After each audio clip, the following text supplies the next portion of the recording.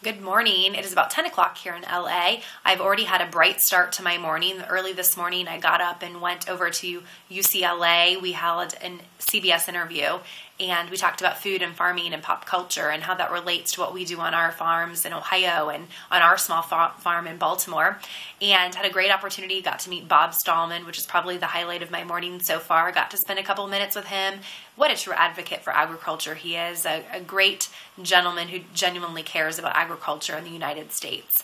And in about an hour, we're going to board back on our bus, go over to Animal, which is a widely popular restaurant here in LA. I've been told it takes months to get reservations. We're going to have lunch there. That's where my panel for Food Dialogues will take place.